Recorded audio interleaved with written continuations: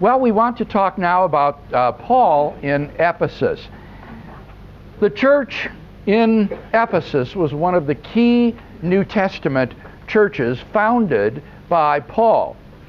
After leaving Corinth on his second Mediterranean speaking tour, he spent nearly 3 years in Ephesus, where he won considerable converts among the pagan Gentiles. The Ephesian church was also strengthened by the presence of Priscilla and Aquila, Jewish Christians who had been expelled from Rome, and also by the preaching of Apollos, who was an itinerant preacher, Jewish Christian preacher from Alexandria in Egypt. It was the first of the 7 churches of Asia to which John later wrote his Revelation, in which he commends them for their toil and patient endurance, as well as for their discernment and intolerance of evildoers, though he does rebuke them for abandoning their first love. Revelation 2:2-4. Along with Rome, Alexandria, and Antioch, Ephesus was one of the greatest cities of the Roman Empire. Caesar Augustus made it the capital of the province of Asia, the richest region of the Roman Empire. The Greek geographer Strabo describes Ephesus as the greatest commercial center in Western Asia. In Greek mythology, Ephesus was founded by the Amazons, which was a fierce race of female warriors. The word Amazon derives from the Greek word amaza, which literally means breastless or without a breast. The English word mastectomy comes from the same root word. The Amazons were so called because they removed their right breast so that it wouldn't interfere with their spear throwing ability. The Amazons were warrior females, and the warrior that was said to be responsible for founding Ephesus was named Smyrna. So I think it's very interesting that the residents of Smyrna, Georgia, near to where we live, right, I wonder if they have any idea of what their town is named after. Anyway, to return to historical matters, Ephesus came under Greek control when Alexander the Great conquered it in 334 BC. After his death, Alexander's empire fractured into 4 parts, depicted here, which were at war with one another. One part, the Seleucid kingdom, centered in Persia and indicated here in yellow, first took the city. Afterward, it was captured by another part, the Ptolemaic dynasty in Egypt, indicated here in the purple color. It was finally controlled by a remnant of a third part, the local kingdom of Pergamon, up until 133 BC. In that year, the king of Pergamon voluntarily bequeathed the city to Rome. The city of Ephesus benefited from the stability which the Pax Romana, remember that 200-year period of tranquility inaugurated by Augustus Caesar, brought to this region. During the New Testament times, the city had a population of some 250,000 people. Beginning in 1895, Ephesus has been the site of ongoing archaeological investigations carried out by the Austrian Archaeological Institute in Vienna. The ruins in Ephesus, as we shall see, are simply fabulous. Among the remains from Paul's day are the theater, which seats some 24,000 people and has such amazing acoustics that everyone sitting in the theater can hear, without amplification, the voice of the players on the stage. And this theater features very prominently in the account of Paul's time in Athens in the Acts of the Apostles. The Prytaneum, or town hall, which serves not only a political but also religious purpose in Paul's day, persists. The agora, or the marketplace, the commercial center of the city, the baths and the gymnasium, a medical school have also been excavated. All of these buildings that we'll see the remains of would have been familiar to Paul. The city stadium was constructed slightly later during the Emperor Nero's reign, and the stunning library of Celsus, pictured here, only came into existence during the 2nd century. What does not remain from Paul's time, unfortunately, is any vestige of the Temple of Artemis. It was, by all ancient accounts, an amazing structure. Ancient writers include it as one of the 7 wonders of the world, along with the Egyptian pyramids, the Hanging Gardens of Babylon, the Colossus of Rhodes, the Lighthouse of Alexandria, the sculpted tomb of Mausolus, and the statue of Zeus at Olympia. The Greek poet Antipater wrote in 140 BC, "I have gazed on the walls of the impregnable Babylon, along which chariots may race, and on the Zeus by the banks of the Alpheus. I have seen the Hanging Gardens and the Colossus of Helios, the great man-made mountains of the lofty pyramids and the gigantic tomb of Mausolus. But when I saw the sacred house of Artemis that towers to the clouds, the others were placed in the shade, for the sun himself has never looked upon its equal outside Olympus."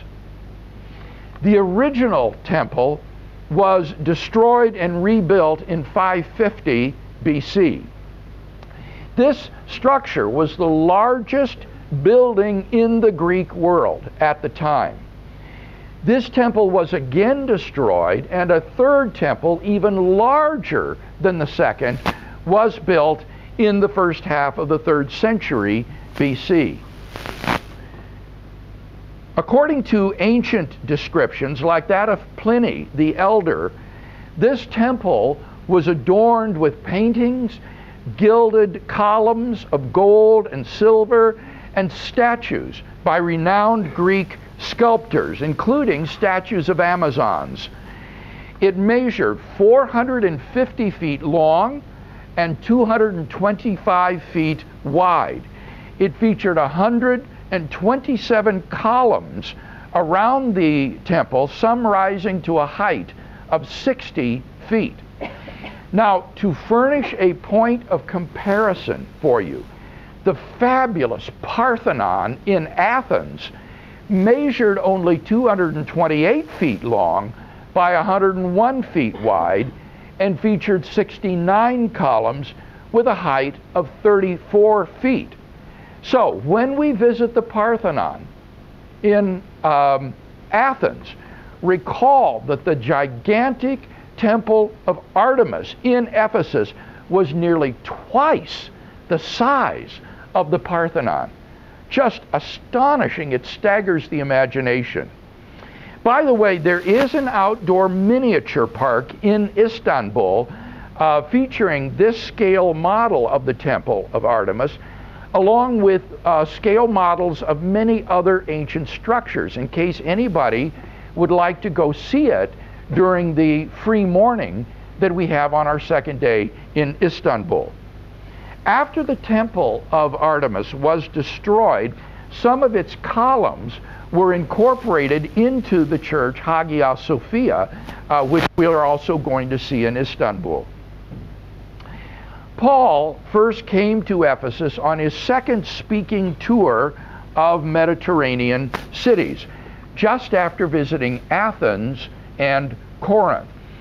Unfortunately, due to the route of our voyage, we seem to be tracing Paul's journey in reverse. We are going first to Rome, then Ephesus, and finally Athens, when in fact chronologically the order was exactly the opposite. Paul was first in Athens, then in Ephesus, and finally in Rome. So we're tracing his journey in reverse. And as we'll see when I talk about Paul in Athens, Paul first passed through Athens in AD 50.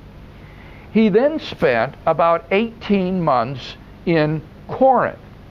Then in AD 52, he sailed across the Aegean Sea, accompanied by Priscilla and Aquila to Ephesus, on his way back to Jerusalem, and ultimately his home base of Antioch.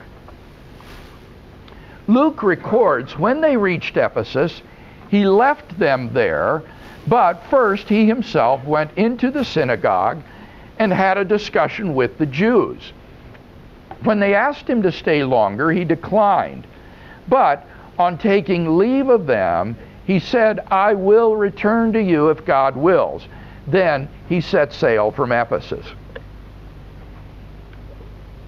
Even though Paul was apparently merely passing through Ephesus, we see his evangelistic heart in his taking the time and effort to visit the local synagogue and share the gospel, just as he had done while tarrying in Athens.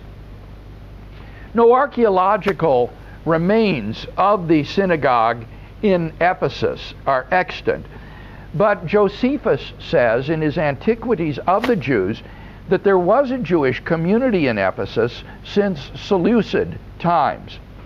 Recently, an inscription has been found at Ephesus which mentions the officials of the local synagogue. Sometime around AD 52, Paul did come back to Ephesus on his third missionary journey, traveling overland and visiting other churches in Asia. Arriving in Ephesus, Paul entered the synagogue as he promised and debated with them. But as Luke records in the Acts of the Apostles, his welcome there was short-lived. He writes, "While Apollos was at Corinth, Paul passed through the upper country and came to Ephesus. And he entered the synagogue and for 3 months spoke boldly, arguing and pleading about the kingdom of God. But when some were stubborn and disbelieved, speaking evil of the way before the congregation, he withdrew from them, taking the disciples with him, and argued daily in the hall of Tyrannus.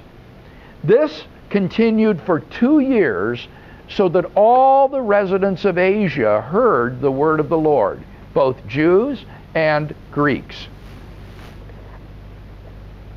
Apollos, who is mentioned here, was an itinerant Jewish Christian preacher from Alexandria, Egypt, who had earlier passed through Ephesus and was discipled there by Priscilla and Aquila, whom Paul had left in the city.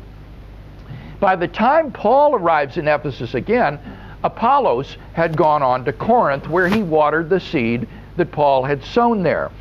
Writing later to the Corinthians, Paul was to say, "What then is Apollos? What is Paul? Servants, through whom you came to believe, as the Lord assigned to each. I planted, Apollos watered, but God gave the growth." 1 Corinthians 3, 5-6. Paul met with a mixed reception in the Ephesian synagogue. He obviously won some Jewish converts because Luke says that he took his disciples with him when he left the synagogue. But others spoke evil of the Way, which was the name of the Christian movement looking to Jesus as Messiah before it was called Christianity. After 3 months, Paul withdrew from the synagogue and began to reach out to the pagan Gentiles. He reserved space in the lecture hall of Tyrannus and for 2 years gave daily lectures there.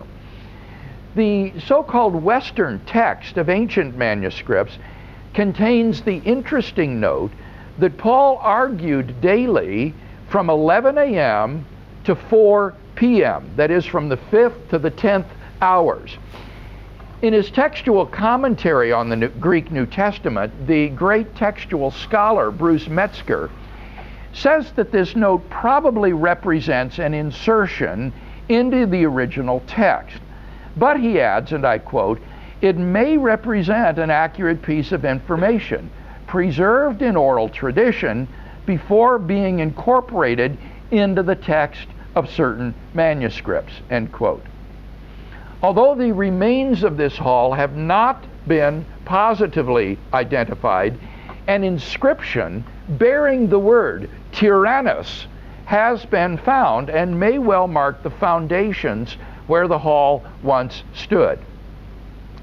Now notice that Paul is not simply preaching here. The verb dialegomai indicates that he is arguing for Christian truth claims and discussing them with anyone who cared to come. Here we see Paul, the public lecturer and debater, in a secular context. He serves as an inspirational model for my personal ministry of university speaking and debating. Paul invested a good deal of time in establishing the church in Ephesus. Luke mentions 2 years of lecturing, and in his final address to the Ephesian elders in Acts 20, verse 31, Paul says that he spent 3 years total with them. We might hope to gain some further insight from Paul's letter to the Ephesians. But the best manuscripts do not identify this letter as written specifically to the Ephesians.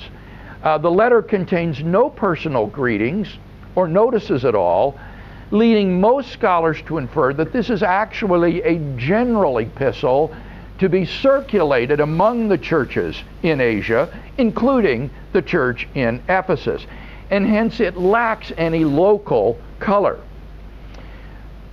What happens next in Ephesus is pretty wild.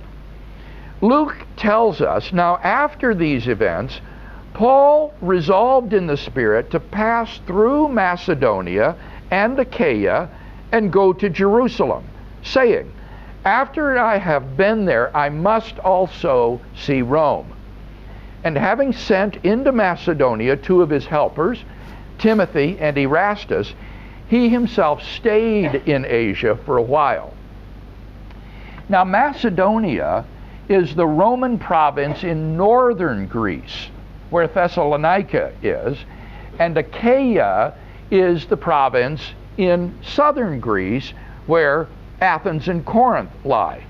We know from Paul's correspondence with the Corinthians that he was really putting the screws to them to give what they had promised for the collection for the church in Jerusalem, just as the churches up in Macedonia had done. So, Paul is here expressing his intention to revisit these churches, collect the money, and take it back to Jerusalem as an expression of the solidarity of the Gentile churches with the Jewish mother church in Jerusalem.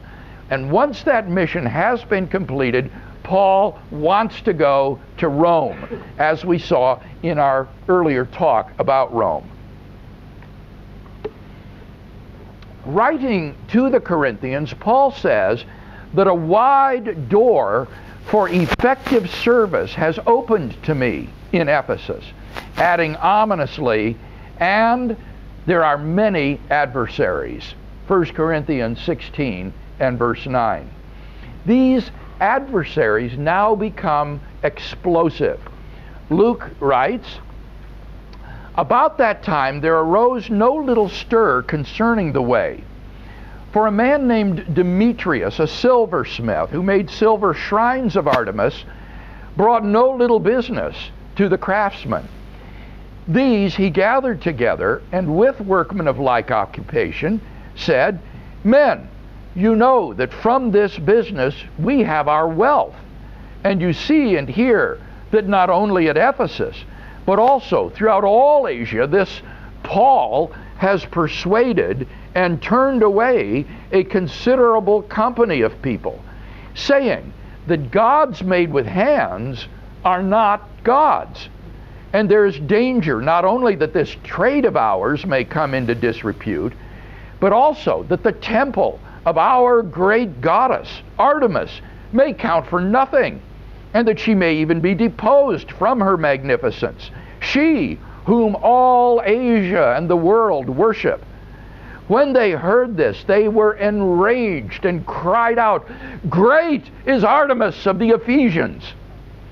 Now, I've already mentioned the temple of Artemis in Ephesus, one of the wonders of the ancient world. The Greek historian Pausanias writes in his description of Greece, "All cities worship Artemis of Ephesus, and individuals hold her in honor above all the gods. The reason, in my view, is the renown of the Amazons, who traditionally dedicated the image. Also, the extreme antiquity of this sanctuary.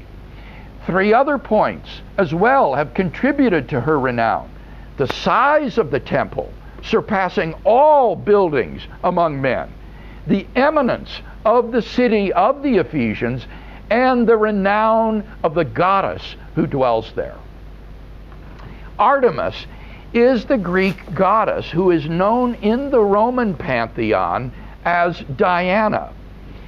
In Greek mythology, Artemis is the daughter of Zeus and the twin sister of Apollo. She is the virgin goddess of hunting and is often depicted with bow and arrow. Her worship was widespread throughout the Greek world. But the so-called Artemis of the Ephesians appears to have been something special. In Ephesus, it appears that the classical Artemis may have become amalgamated with an archaic Ephesian mother goddess of fertility. The syncretistic Artemis of the Ephesians is often depicted with bulbs around her torso, which some have thought to be multiple breasts. But excavations at the temple in 1987 to 88 suggest that they are more likely a necklace of sorts. In Ephesus, there were two major festivals held every spring honoring Artemis of the Ephesians. Theatrical performances and games were held in her honor. Pliny the Elder describes the procession in which the goddess's image was carried through the streets of Ephesus, surrounded by young virgins and attracting large crowds. And I think you can see from this how deeply invested the Ephesians were in their local deity. And I hope that all of the groups going through the Vatican were able to see the statues there of Diana on the one side of the hallway, and opposite Diana, the Artemis of the Ephesians. I had not anticipated that we would actually see original statues of these goddesses in the Vatican. I was delighted that we had the chance to actually see what I'm talking about. In excavations of the Prytaneon, or the town hall, two huge statues of Artemis have also been found there. The silversmith, Demetrius, is a craftsman who produces miniatures of the statues of Artemis of the Ephesians. His speech is a sort of backhanded compliment to the success of Paul's church planting in Ephesus. He stirs the populace into a religious frenzy. When you see images on television of out-of-control crowds in Cairo, for example, chanting, "Allah Akbar, Allah Akbar, God is great," I think you can get a picture of what the riot in Ephesus must have been like, with these crowds shouting over and over again, "Great is Artemis of the Ephesians." Luke then continues, "So the city was filled with confusion, and they rushed together into the theater, dragging with them Gaius and Aristarchus, Macedonians who were Paul's companions in travel. Paul wished to go in among the crowd, but the disciples would not let him. Some of the Asiarchs also, who were friends of his, sent to him and begged him not to venture into the theater. Now some cried one thing, some another, for the assembly was in confusion, and most of them did not know why they had come together. Some of the crowd prompted Alexander, whom the Jews put forward. And Alexander motioned with his hand, wishing to make a defense to the people. But when they recognized that he was a Jew, for about 2 hours, they all with one voice cried out, "Great is Artemis of the Ephesians." The theater mentioned here is an open-air half amphitheater which seats around 24,000 people. Gaius and Aristarchus were representatives of the churches in Macedonia, who later accompanied Paul to Jerusalem with the Macedonian gift for the saints in Jerusalem. Alexander was apparently a representative of the Jewish synagogue who wished to disassociate the Jews from the troublemaking Paul.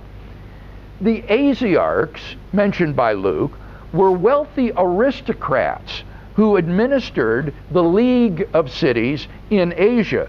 Their presence here shows Paul's influence throughout this entire Roman province. Now, in a few days, or is it tomorrow, we'll actually have the opportunity to, yeah, in a few days we'll be there. We've got Istanbul first. Then we'll have the opportunity to sit in this very theater and imagine what it was like for Alexander standing down on the stage to try to address this insane crowd. And as you're sitting there, imagine Paul asking to address this crowd himself and so to defend the gospel. What incredible courage this man exhibited. Well, before Paul and his comrades can be torn limb from limb by the mob, the town clerk manages to quiet the crowd. Luke writes, "And when the town clerk had quieted the crowd, he said, 'Men of Ephesus, what man is there who does not know that the city of Ephesians is the temple keeper of the great Artemis and of the sacred stone that fell from the sky? Seeing then that these things cannot be contradicted, you ought to be quiet and do nothing rash. For you have brought these men here who are neither sacrilegious nor blasphemers of our goddess. If therefore Demetrius and the craftsmen with him have a complaint against anyone, the courts are open, and there are proconsuls. Let them bring charges against one another. But if you seek anything further, it shall be settled in the regular assembly. For we are in danger of being charged with rioting today, there being no cause we can give to justify this commotion.' And when he had said this, he dismissed the assembly. After the uproar ceased, Paul sent for the disciples, and having exhorted them, took leave of them and departed for Macedonia." And so Paul and his colleagues escaped with their lives. Here we see once more the Roman legal system portrayed as fair to the Christian movement. The town clerk would have been a sort of secretary of the city council, and he commends the courts and the Roman proconsuls as the appropriate route for filing complaints. But he himself testifies that Paul and his cohorts are innocent of any offense. There are statements in Paul's Corinthian correspondence that could be references to this incident in Ephesus. In 1 Corinthians 15:32, reflecting on the hope of the resurrection, Paul says, "What do I gain if, humanly speaking, I fought with wild beasts at Ephesus?" In later Roman times, gladiatorial combat would actually take place on the stage of the theater in Ephesus. And this is the image that Paul evokes here. In 2 Corinthians 1, 8 to 10, Paul reflects on his experience in Asia. We do not want you to be unaware, brethren, of the affliction we experienced in Asia, for we were so utterly, unbearably crushed that we despaired of life itself. Indeed, we felt that we had received the sentence of death, but that was to make us rely not on ourselves, but on God, who raises the dead. He rescued us from so deadly a peril, and He will continue to rescue us. On Him we have set our hope that He will rescue us again. Paul wrote 1 Corinthians from Ephesus, since he says in chapter 16 and verse 8 that he intends to stay in Ephesus until Pentecost. Taking these passages that I've quoted to refer to this incident in Ephesus might involve too late of a date for 1 Corinthians, but Luke's time notices are notoriously inexact, and it may be that Paul did not leave Ephesus immediately after the riot. Or it may be that the riot was simply the culmination of previous events to which Paul refers in his letter. Paul's final contact with the Ephesian church was his meeting with the Ephesian elders in the city of Miletus on his return journey to Jerusalem with the collection for the believers there. And I think it's fitting that we close with some of the parting words of this faithful servant of God. He said, "You yourselves know how I lived among you all the time, from the first day that I set foot in Asia, serving the Lord with all humility and with tears and with trials, which befell me through the plots of the Jews, how I did not shrink from declaring to you anything that was profitable, and teaching you in public and from house to house, testifying to both Jews and Greeks of repentance to God and of faith in our Lord Jesus Christ. And now, behold, I am going to Jerusalem, bound in the Spirit, not knowing what shall befall me there, except that the Holy Spirit testifies to me in every city that imprisonment and afflictions await me. But I do not count my life of any value, nor as precious to myself, if only I may accomplish my course and the ministry which I have received from the Lord Jesus, to testify to the gospel of the grace of God."